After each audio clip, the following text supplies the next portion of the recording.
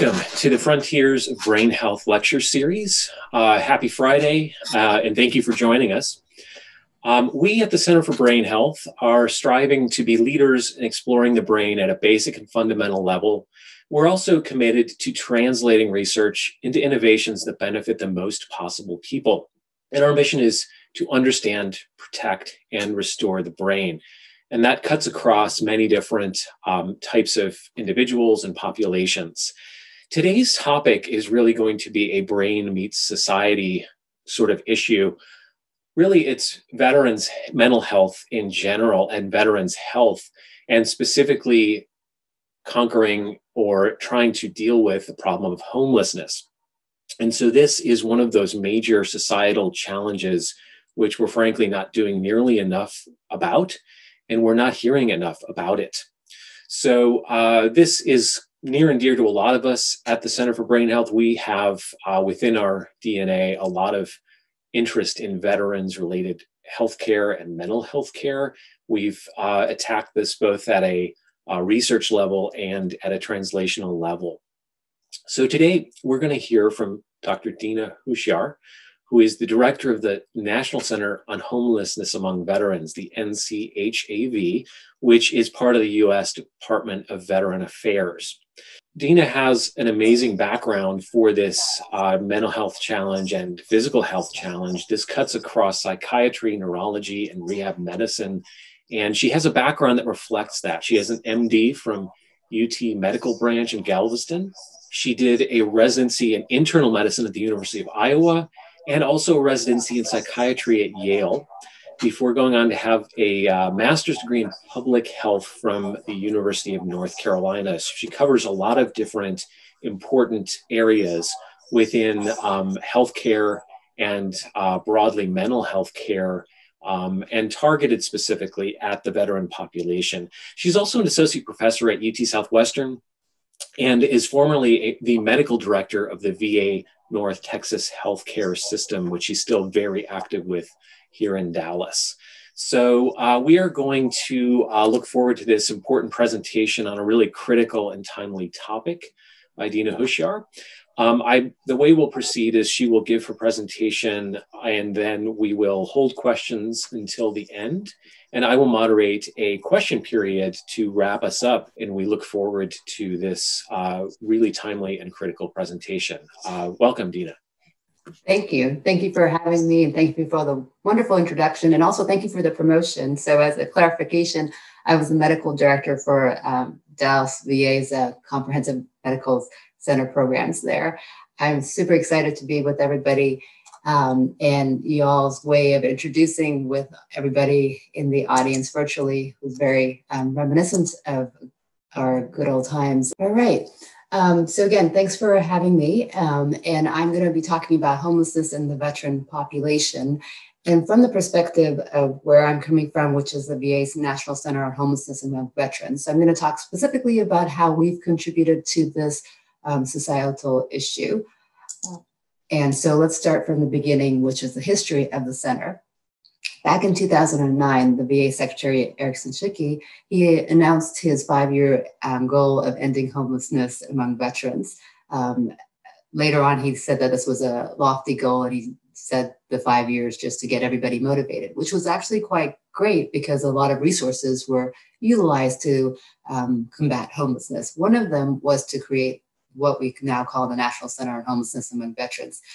So he announced that the center would be created to fight to achieve the goal of ending homelessness in 2009, and then 2010 it was operationalized.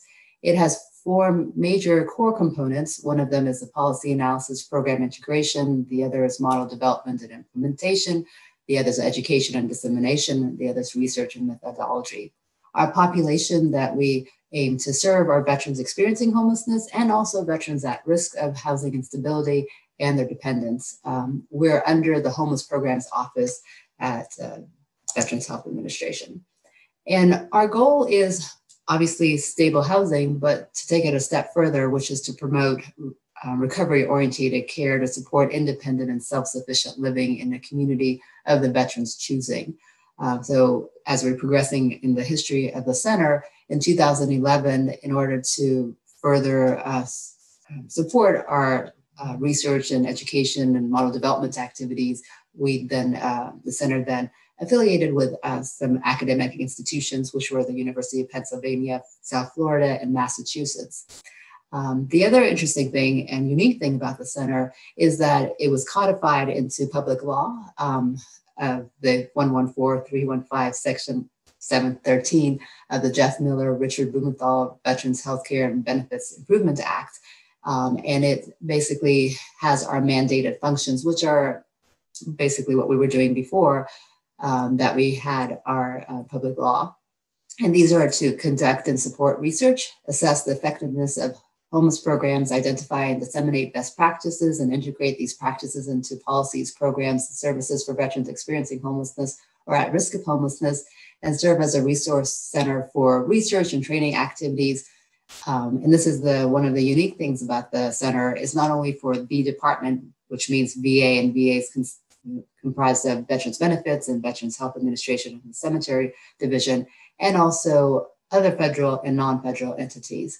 And that's one of the main things that I'm hoping that you all will take away from this discussion is that when you have questions about veteran homelessness or at risk of homelessness, and you have an idea about research or model development or education, to remember myself and our colleagues at the center so that hopefully we can be able to collaborate on an endeavor. And so talking about some things that the center has done in the past that are fundamental to how we're able to approach veteran homelessness now, and we actually take for granted, but they didn't exist before the center created them. One of them is called the Homeless Registry, and it is a data set of sorts of veterans who are engaged in VA care who have been identified as being homeless. And so this information comes from the electronic medical records at the VA, it's called CPRS, and also from Veterans Benefits, which does not utilize CPRS. They have their own data system. And then there's another data system called HOMES that clinicians who take care of veterans experiencing homelessness in the homeless programs, they put information in that. So it has a robust information about veterans who are experiencing homelessness. The caveat is that it is of veterans who are mainly engaged with VA care. The other thing that was instrumental is to get a better understanding of homelessness as it impacts veterans. You can't do something about a problem in a sense of wanting to fix something until you can identify that problem.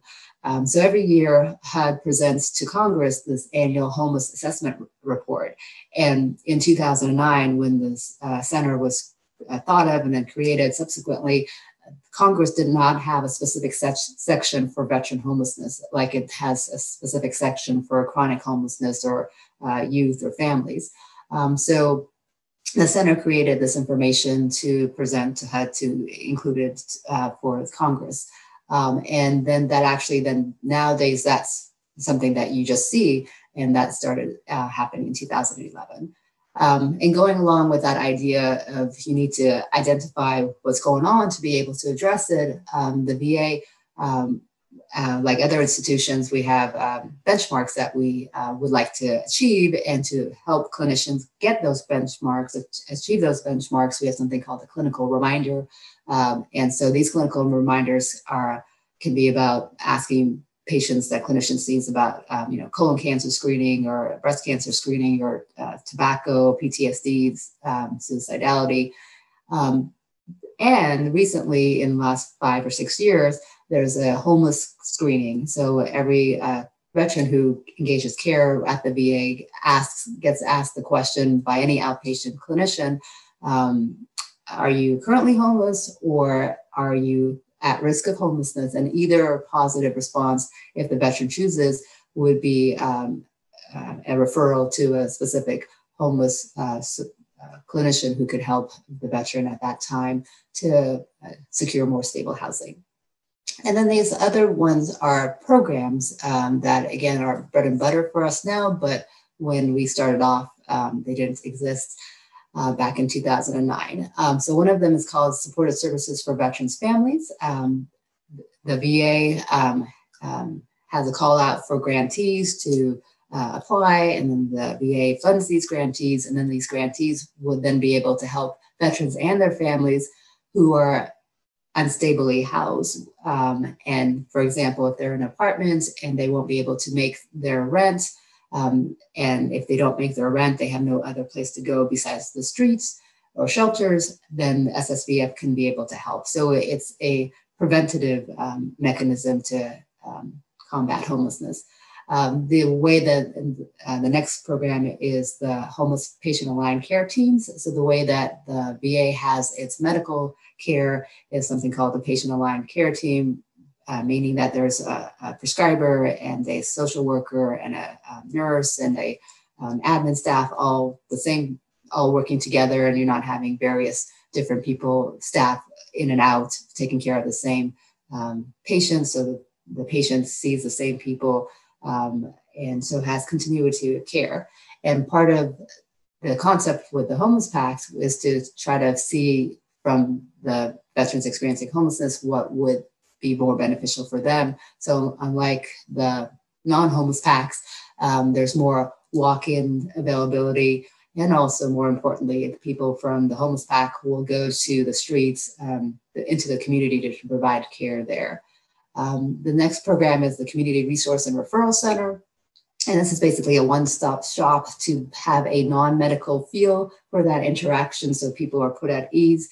So non-medical feel would be like helping with housing, helping there would be laundromats at this place or a computer place availability. And sometimes there's an HPAC there too. So it's more of like wraparound services, engagement, and then would also provide medical and other care as the veteran is open to it.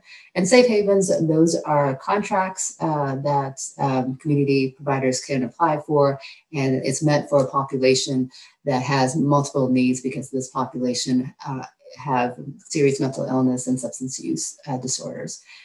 So Housing First demonstration project. So back in 2009, 2010, the way that veterans would be eligible for housing would be something called that they're housing ready, meaning that they demonstrated that they're engaged in care, if they have substance use disorder, they have negative urine drug screens. And then once they're at that point, then the discussion comes to, okay, now we have a HUD-VASH voucher. HUD provides the voucher, and VA supportive housing provides permanent supportive care in terms of care management. And they would get the long-term housing once that they demonstrated that they've done these specific things. Housing First philosophy says, well, it's very challenging to be able to attend all your appointments, to be able to have a negative drug screen if you're a person who has a substance use disorder, if you're worried about where you're living. So why don't we provide housing, stable long-term housing, not just transitional housing, at the same time that we're also providing care. So it's not that you demonstrate something in terms of making milestones and then you get housing, but rather at the same time. And now that this has become the foundational way that we go about providing housing. And so who are we at the center? We consist of 15 people. For time's sake, I'll just talk about the leadership at the center. And so Roger Casey, he's the director for our Education and Dissemination Core. He is a founding member of the center. Dr. Jack Tsai, he's the research director and well-known in homeless research. And so this is a research core staff. There's Jack and Eric. He's also well-known in financial literacy and how that impacts suicidality and homelessness. And then Dorota, she does a lot of work on utilization of care, whether or not that's healthcare or housing, and how that is different in the homeless versus non-homeless. And we're a national center, meaning that we're a VA central office, even though we're not all living at DC. And then we have local affiliates at the VAs, and we have 38 of those affiliates, and these are researchers who are interested in working in the homeless population or the justice involved population. So it's kind of like a think tank of having like-minded researchers. And the person at the Dallas VA, who's our affiliate, is Dr. LePage, and he is the ACOS, the director for the Research and Development Service at the Dallas VA. And the vision for the research arm of the center consists of multiple things, but we're showing three of them here. One is to expand our research portfolio and outreach. And so that's why I'm really excited that I had the opportunity to talk with you all to kind of think about new ideas and taking those new ideas and seeing if they work. The other is to develop interventions and new knowledge. One of our passions here is to try to think about it from a preventative point of view. So right now we have great programs for once people are literally homeless, or as we talked about SSVF, once they're teetering on homelessness. But wouldn't it be wonderful if people wouldn't even have to be at that stage, that we can kind of detect if somebody's going to be having some problems, and so that we can provide wraparound services at that time. And for the VA, unlike the community, we know who our population is going to be for homelessness. Like in the community, it can be people coming out of foster care or people coming out of jail. So there's a different venues that folks are coming in to homelessness in the community. But at the VA, it's basically if you have served in the military or you were a reservist and were activated. So that's our population. So we're right now actively trying to work with DOD to see how can we look at indicators while the service member, not yet a veteran, is in DOD, so that we can provide them more wraparound services so that they don't have to go through becoming housing instability once they're a veteran. And the other is to try to, in terms of vision, to seek and support external grant fundings and through community partnerships and other public interests. And our research priorities are fourfold. One, and there are big chunks here. So physical and mental health, and the health of a person really drives people becoming homeless. And also once a person is homeless, their health deteriorates. So there's that interaction that we're trying to help to prevent and end homelessness. Functioning and flourishing is, I think, something that resonates with you all quite well, is how can we look into preventative things? Program evaluation is, we have these bread and butter kind of programs. How are they doing to meet the needs? And is there anything new and exciting that we should be doing given our evaluation of these programs? Population-based studies are looking at the epidemiology of various populations. For example, geriatrics or veterans who are experiencing homelessness who are older or have HIV, kind of thinking about it on the global picture, bigger picture, so that we can then inform our program evaluations and other projects. And talking about being a source of grant funding, so we are very fortunate to, our center's not that big, but we have some money. And so this year we were very fortunate to fund 5 intramural grants. One is able to apply for these grants if you're one of our 38 affiliates.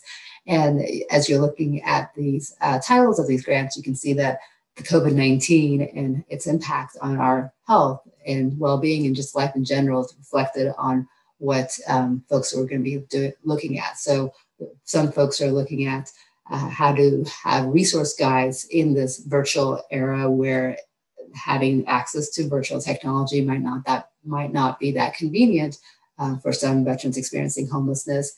And how do you use a VA Video Connect? So now that there's less face-to-face interactions, VA has more virtual technology. So how do you do that with populations that are experiencing homelessness? And a caveat to that. So when I say populations experiencing homelessness, it's a mixed group. So there's veterans who are living on the streets, there's veterans living in the shelter, and there's veterans living in their own apartments through HUD-VASH vouchers.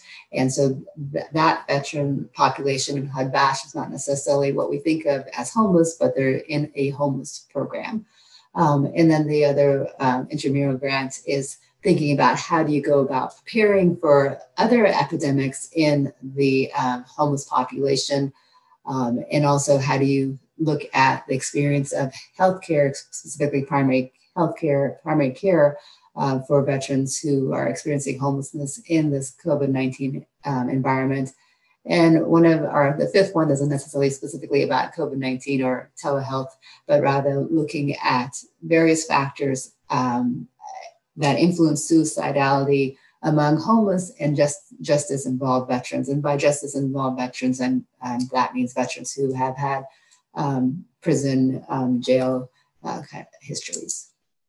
And another program that's very dear and near to our hearts, and that's a new program that we're really excited to roll out, and it's being rolled out now, is that we have created a fellowship for people clinicians and non-clinicians who are interested in learning more about homelessness and having a career in homelessness.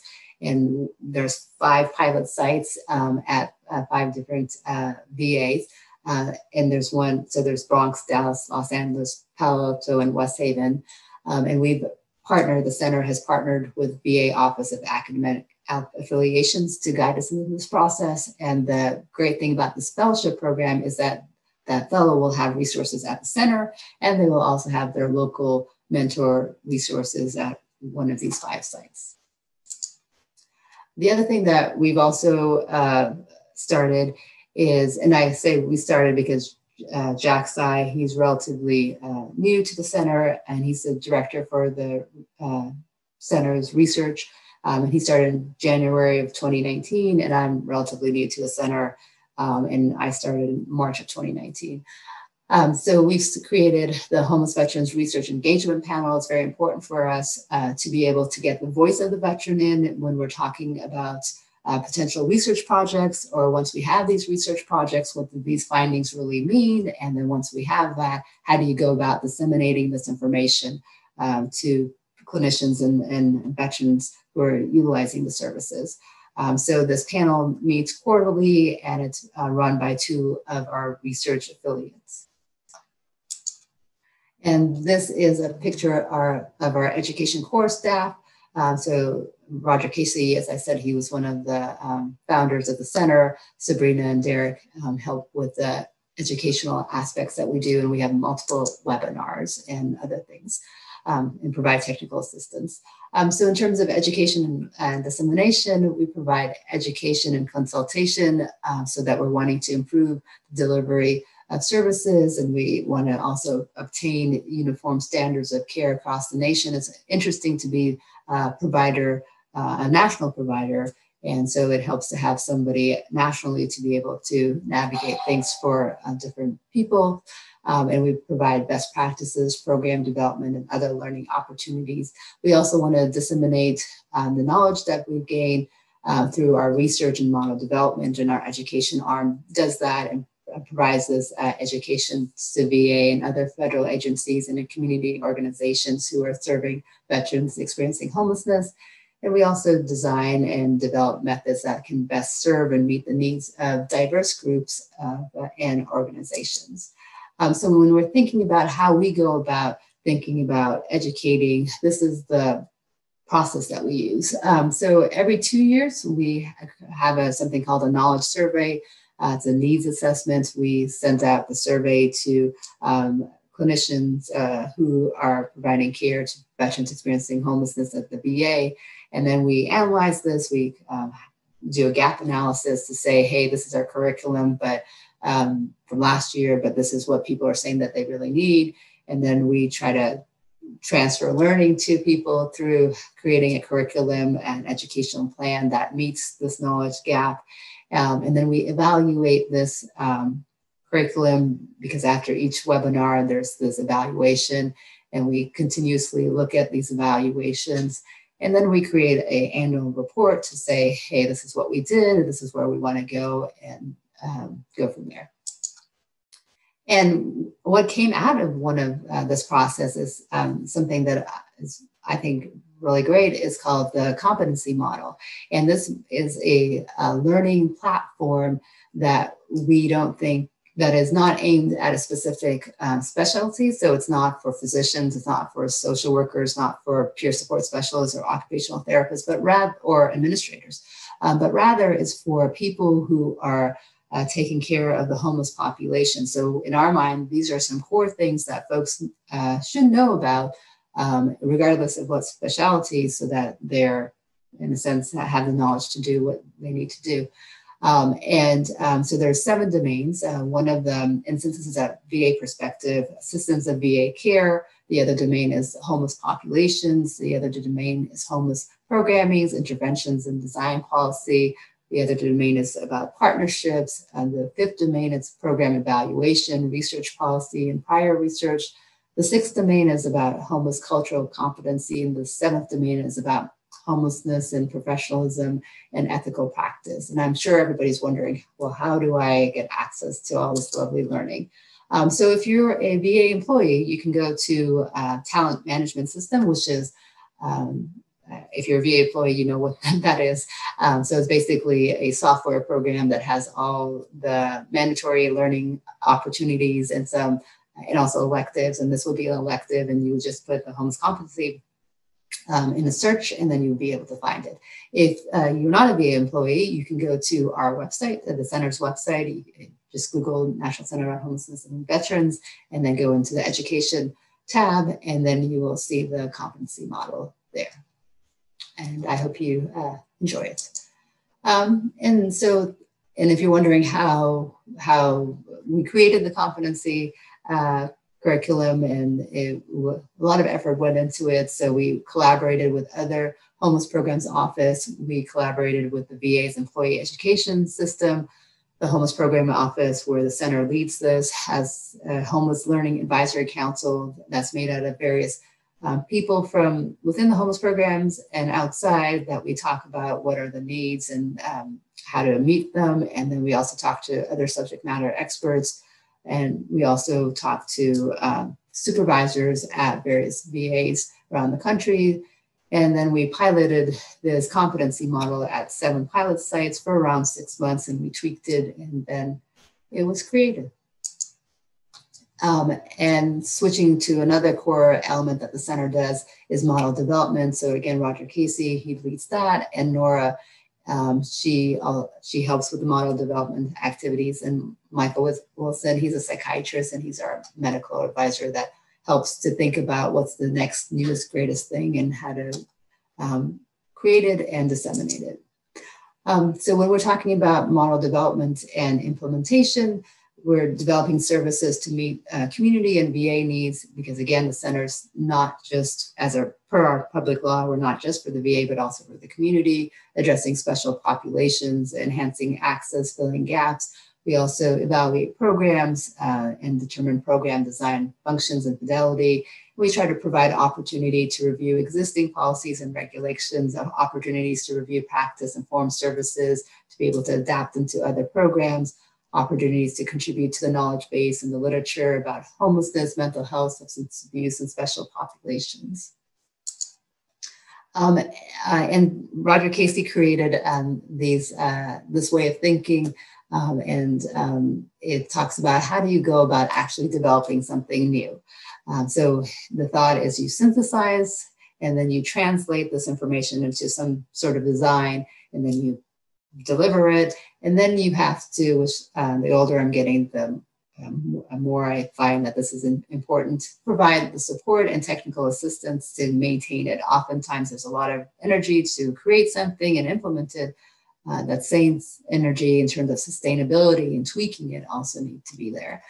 So the next slide talks a little bit more about the specifics of it. So in terms of synthesis, you have the inquiry part. You start off with saying, okay, what's the research out there? What's the current practices? You know, what is the cost benefit analysis? I might have this great idea, but if it requires $gazillion and I don't have $gazillion, is now the right time to go for it. What other offerings are there? And needs assessment, so it's just not just you, but it's being supported by other folks. And what are the technical manuals out there that you can learn from? And what is the authorities for provision in terms of laws out there. And then once you do all that, you then translate that into creating a model which has program components, site requirements, adjustments of these programs, funding requirements, operational requirements, maybe even some training requirements, the development that you've done, and you've now kind of refined that model. And then you deliver it to your sites to see about sustainability, about stakeholder buy-in, about providing contracts, about how to operationalize it and getting staff and site training. And then you bring in the support aspect, which is the technical assistance, and start off with bi-weekly admin support, provider support, provide support also for the administration staff who are not the clinicians, but are the backbone of the program. Kind of review things, and then also look for data to see how you can tweak it. And then hopefully all of this stuff will then result into a best practice, and then you would then take this best practice and then inform policy, and then you would be able to disseminate it not just at your pilot sites, but like, for example, the Housing First started off in 14 pilot sites or so, and now it's something nationally. So now we're going to talk about center models, and the way that we conceptualize it are things that are transitioned, meaning that we've created, which some of this might be that I've talked in the past, and now they're bread and butter, and people think that they've always been there in a sense. And then the other group is transitioning. So we've created and they're about to graduate, but they haven't left home yet. And then the current one is that they're pretty solid, but they're not at all ready to go leave home. And advancing, those are the apples in our eyes that we're trying to think about the future and see how best to try to take the next step forward. So the transition one is, the fundamental ones are the Housing First, which I talked about in the initial slide, and the Community Resource and Referral Center, which are, again, the drop-in ones. So the Housing First started off with 14 initial sites, and now they're, as I said, a national philosophy. And the Community Resource Center, that idea did not exist, and now it's at 31 VAs. The other transition ones, meaning that they're solid programs, are the Safe Haven, and now they're in 21 sites. The PAC teams, 55 VAs have them. And so transitioning, meaning that we've done a lot of work and we're pretty confident that they're going to be graduating shortly. And so GPD, that's grant and per diem. So again, the VA gives out monies to grantees who have applied to these programs. And GPD is a transitional housing, so that the VA funds the community partner to provide transitional care, generally in shelters. And then they also provide the care management and the food and other things. And the concept is low demand. And sometimes people look at low demand and they think, oh, it's not very wanted, but rather it's flipped, meaning low demand, meaning that this is for a population of veterans who have a lot of complex needs. And so therefore, there's not going to be that much demand on them to do things, but rather to work with them at where they are at. And so this transitioning model development activities now at 80 sites. And then the current ones, we're really excited about these. And the thought behind this is that when clinicians who are working in the homeless programs are working with veterans, it would be great if that interaction could also, in addition to care management and supportive therapy, could also have elements of some psychotherapy.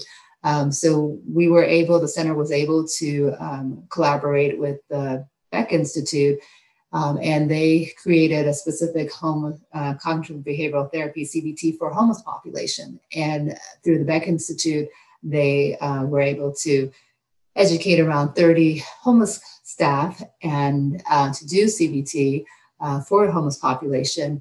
And our prelim findings that we just ended the round with them, training the clinicians and homeless staff a couple of months ago. But the initial findings showed that the veterans who got CBT were able to have decrease in their depression and increase in other wellness markers, which is great because this shows that sometimes folks are uncertain whether or not veterans will be attending various sessions, but they were able to maintain attendance.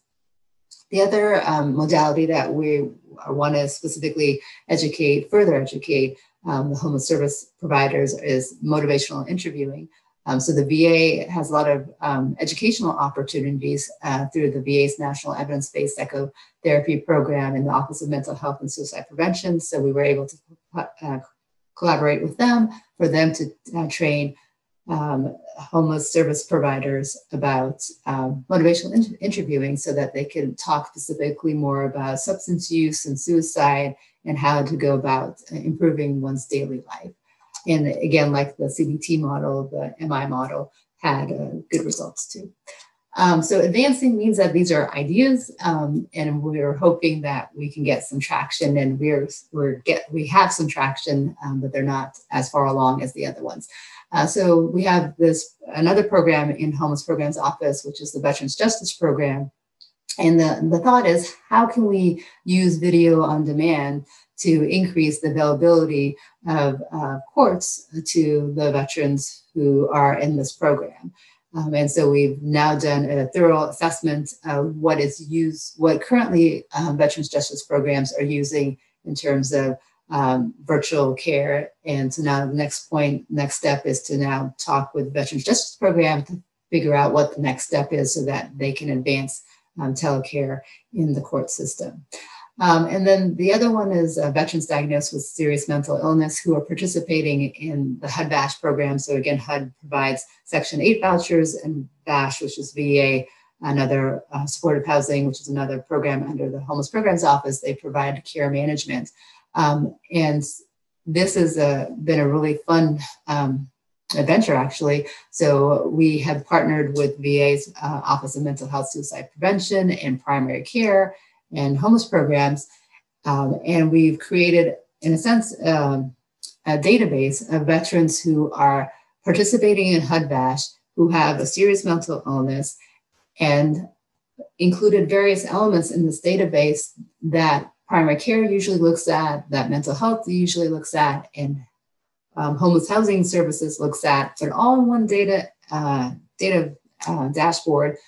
And so the next step is to then pilot it at different sites to say, okay, now you have all this information conveniently for you. How are you going to best use it so that you can provide holistic care to this highly vulnerable population, because all of these veterans have some sort of psychosis. So I'll tell you in the future how this ends. And I'm just going to leave you all with my email and our center website. And this is how the center website looks like. And I would encourage you all to click on our resource center. And it has a lot of information that are related to homelessness, has publications, has handouts, has all different kind of good stuff. And it's it went up around a month ago. So if you've been to our website before, this is something new. And then our website has specific questions. If you're wanting to give us a formal question under the research model, if you have a question about research models, if you have a question about model development, and also education, if there's any specific needs. So again, thank you for this opportunity. And I look forward to having further discussions with you all. Okay, thank you, Dina, for all the great information and the overview of all of the steps that go into this. Our first question for you is related to that process of how a veteran enters that system or knows about these opportunities. Specifically, how are the majority of vets contacted initially? Is there a way to contact as they're discharged from the service that they've been in, or the worry is that do you have to wait until they're actually in trouble before they enter into these opportunities? Yeah, thank you for that question. So it's going to be a long answer because there's no wrong door in a sense. So in terms of when the veteran is still a service member, I've actually been since this is something that we're really looking into in the last 2 years or so, DoD has done a lot of new and exciting things. So one thing is called the TAP program, Transition Assistance Program. They've always had the TAP program, but they've really ramped it up. And I'm not from DoD, but from my experience with talking to them in the last year or so. And so what happens in the TAP program, every service member from the general all the way down, they're required to take 3-day classes basically, and they talk about transition, employment, and other things. And if there's another extra 2 days of additional information. And part of that TAP program, they also get a counselor. So the counselor will go through various things, including housing. And if they have difficulty with housing, and they begin this transitional process a year prior to discharge from the military. And so if they have difficulty with housing, then they will connect that service member at that time to VHA's transition care team. So you have that process in the DoD. And then the DoD also has something called the in-transition team. And so again, a year prior to service members leaving the DoD, if that service member has had a diagnosis of a mental health or substance use disorder or been hospitalized in a mental health unit, then the in-service coaches from the DoD will reach out to the transition service members and say, hey, we've noticed that you're transitioning out. Do you want help with establishing care at the VA or other places? And if so, then those coaches will do a warm handoff with VHA's transition team.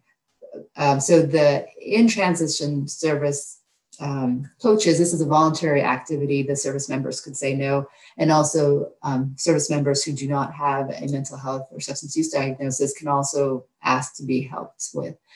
So you have those proactive things going on in the DoD, which again, I'm not part of the DoD, but I do not think they existed in this level until recently.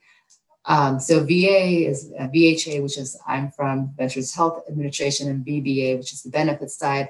VBA has also been doing some really wonderful things too recently. So they have something called the Solid Start program. So what they are doing is that they're calling all veterans who have discharged from the military within their first year of discharge from the military. And don't quote me, but I think they call them at 1 month, then like 6 months, and then 12 months. And what they do is they say, hey, do you remember your TAP education, your transition assistance program? Because you have benefits from the VA, but they will expire. And I'm not a benefits person, so I don't know exactly what all these benefits are and their expiration dates, but they will expire by whatever date. So let's help you if you want to get services from the VA. We can help you with that. And then the VA, we're going to be starting soon something called the VHA Connoisseur Project, which we will also be contacting the service member within a month out. So there's all this active people from both DoD, VBA, and VHA. So the VHA, we have the transition team, which is stationed. So there's many military bases. There's also military bases outside of the United States. We don't have any VHA's people outside of the United States. The majority of service members who are transitioning out of the military, they generally come home to the United States to transition out. So we have VHA transition team members at the military bases so that they can help with proactively finding service members who are transitioning out. So in the ideal world, if all the ducks line up, we should have warm handoffs for everybody who has any difficulty with housing upon a discharge from housing. The reality is that if somebody does something not right, and then they're going to be discharged rather quickly from the military. So, for example, if somebody has all this, does something illegal, basically having drugs on their possession, they're going to need to get discharged or something like that. So then all those safety measures might not have enough time to be able to and be enacted. But if things are going the way that they're supposed to be going, then the transition process has much improved as compared to 2010. The other thing is that looking at literature or research is that generally people, when they're transitioning out, they have enough social supports, enough monies to last them for a year, 2 years. But then challenges in terms of reintegration back into society, it becomes more noticeable around like 5 to 10 years. So primary prevention, it is great that we really actively work with the military so that we can catch those who might not have anything when they discharge from the military. The reality is that folks might be going and saying, yeah, I have a girlfriend, boyfriend that I'm going to be staying with. So they would be okay for a couple of months, but then what happens when they're not having that good relationship? And so that's where the VA has this. So we have a hotline that the veteran themselves or the family members that themselves can call, and it's a homeless call center line, and it's a national line. It works 24/7. You get the information to a national representative. That information is then given to through our CPRS, through our medical records, to our local facility, VA facility where the veteran's working, so so that the local facility can reach out. We also have outreach staff that go to the streets and look for folks who are veterans who are experiencing homelessness. Granted, right now that outreach work is a little challenging given COVID-19. All our medical facilities have a homeless coordinator associated with it. And so the people in the ER or social work or primary care know who to contact. So there is a lot of information out there for the facilities to be able to direct, and we all have websites that people can go to. But this is another reason that, I'm glad that you all extended this invite to me, because it's always important for more people to know. So hopefully if you have this information and you come across a veteran who's experiencing homelessness, there's just Google the National Homeless Call Center, and you'll be able to talk with anybody anytime about care. Okay, so a question from the chat. This is related, I think, to the sort of cultural transition that has to happen for individuals. Do programs that veterans attend emulate military training, or do you take more of a civilian approach or a mix of both? And it's really related to how these programs help transition former military to civilian life. So I can speak of the programs that VHA offers in the transition.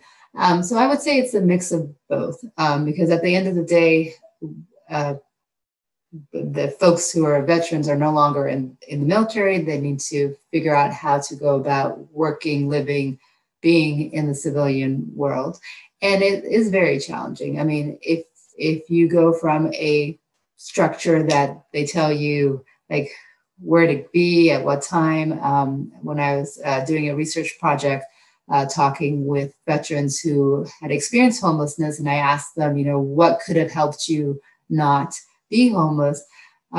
They universally said that the military, gave me survival skills, but what I need is life skills. And in the same context, they were saying that when I went into the military, my own identity was taken away. So my hair was shaved.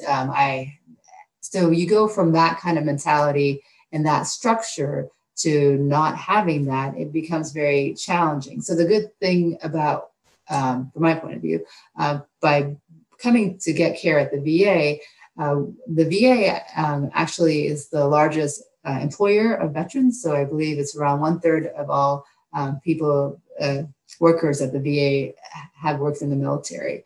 And so you have that understanding kind of from the get-go in terms of military culture, so that if some clinician or worker at the VA is not a military person, have a military background, they have that resource for them. And obviously our TMS and other things, we talk about military culture. So there's an understanding of what it is to have led that life, And then so we're able to acknowledge it and know what it means or feels like. And at the same time saying, if the veteran's goal is to transition to a non-military civilian life, these are steps to be needed to be taken. The other thing is that during like these group therapies for various things, there's obviously, the work that gets done within the group, but then sometimes the veterans themselves then have work groups they're not work groups, but they then work outside of the group with each other. So you have a mixture of both. A couple of questions that sort of get at the same issue of outcomes. First, what is the success rate of veterans who have transitioned from homelessness to independent living? And I think just related to that, can you indicate maybe any features or leading indicators that would help us to better predict any one individual's success? If you have anything you would want to say there. Yeah, that's a great question. So actually, that's something that we are trying to do now. So we're working with our HUD-BASH, which is another program in Homeless Programs Office, and we're talking to them about how to go about doing predictive analysis, trying to figure out what are the elements that would make it more likely or less likely somebody has a successful outcome. So the thing about HUD-BASH is that they provide, HUD provides the voucher and then VA provides the care management. So some veterans are in HUD-BASH for a very long time, and then some veterans graduate out, either because they make more than the amount of money that HUD will supply the vouchers, which off the top of my head is around $25,000 for a single person, non-family veteran without any family, or they don't need the case management because they're now been able to live independently about it without any case management. And so that's exactly the questions that we're having is like, is there a way that we can predict to see who is more likely than not to be able to successfully exit out of HUD-BASH? And if that's the case, then for those who are not as likely, is there like wraparound services that we can provide? So right now, there isn't any like solid numbers that I could quote from you. There's more information about what are predictors of homelessness rather than what are predictors of successes. And that's another research project that we're doing at the center. We've been able to identify 11 veterans who were homeless and now are successful. And we've done interviews with them. So now we're going to do qualitative and hopefully quantitative analysis of that and get more veterans. So more to come. Excellent. Another question from the chat, maybe related to what you had just talked about. So one of the things that we could consider are not just the individual himself, but whom their social support network is, which is going to be critical. A question about how you clarify or communicate the resources to spouses of military veterans who don't necessarily receive communications maybe from the coordinators or directors or possibly other caregiver family members who might be helpful either for mental health related challenges or homelessness specifically. Yeah, so as a clinician myself, that's challenging because if the veteran tells you, I don't want anybody else to know that I have a mental health problem or I'm homeless, and the veteran has capacity to say that, meaning that they're not a harm to themselves or anybody else, then we got to go with what the veteran wants, and hopefully we can encourage veterans to be able to expand their social networks and go from there.